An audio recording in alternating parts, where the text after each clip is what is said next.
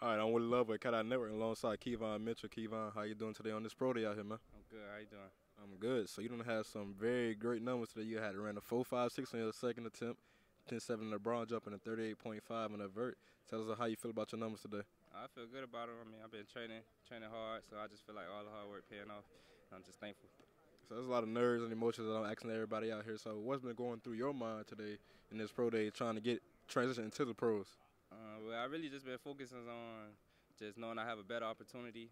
I come out here and do well and show the scouts and everybody what I've been working. So I just been thinking about that and just putting it all into what I've been training for.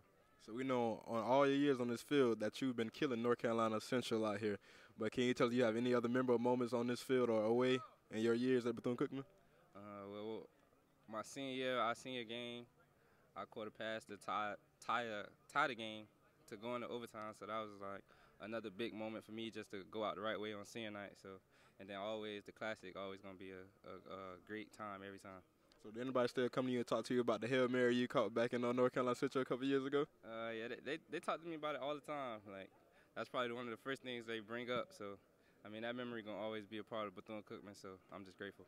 All right, Willie Love with Keavon Mitchell. This is the CatEye Network.